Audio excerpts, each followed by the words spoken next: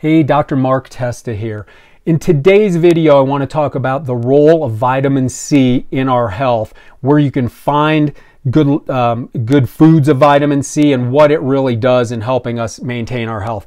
Also, by the way, if you didn't know, I also do health and wellness videos like this on a regular basis. If you'd like to get more of these, just subscribe below. Let's get to this now. Why is vitamin C important in our health? It helps slow down and prevent cell damage.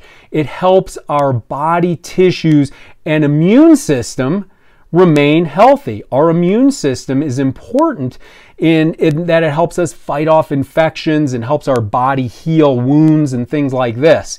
Vitamin C also helps the body absorb iron from plant foods, namely green leafy vegetables, spinach, high in iron. So, best sources of food. We already know this to a large extent. Citrus fruits, green leafy vegetables, red and green bell peppers, strawberries, tomatoes, broccoli, things like this, right? That's where we expect it to come from, and that is where it comes from. There is some organ meat, if you eat organ meat, where you can get some vitamin C. Now, it's really important to eat vitamin C. Our body does not manufacture or make any of that, so we have to get it in through our diet, which again, fruits and vegetables. So it's important to eat a well-rounded, colorful diet of food. Now, typical doses, it's all over the place, and it depends who you ask. Recommended daily allowance, the RDA for women, 75 milligrams, for men,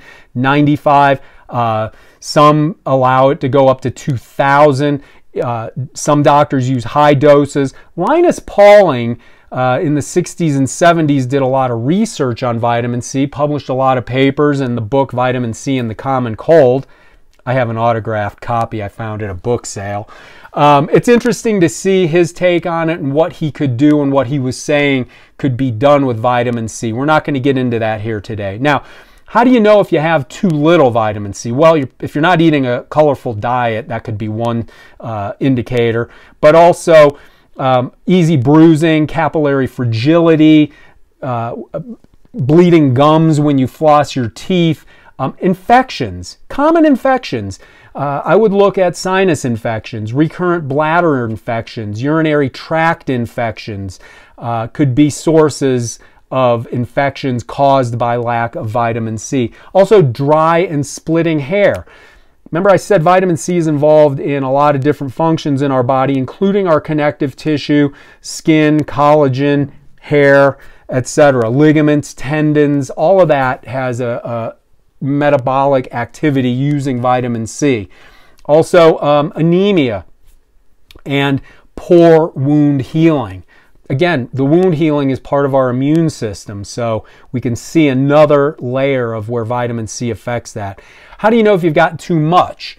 Well, you're going to mostly get too much by taking it orally as a supplement. Really, you're going to get diarrhea. That's what's going to happen. It happens at different levels for people. Some people it's 2 grams, 3 grams, 5 grams, 10 grams, but you're going to end up with diarrhea. And in some people who are prone to kidney stones, it may exacerbate kidney stones, something to pay attention to.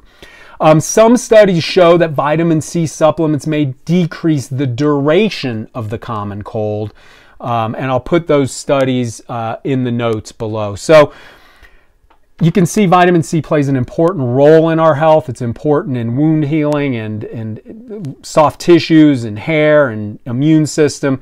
So make sure you're eating a colorful diet.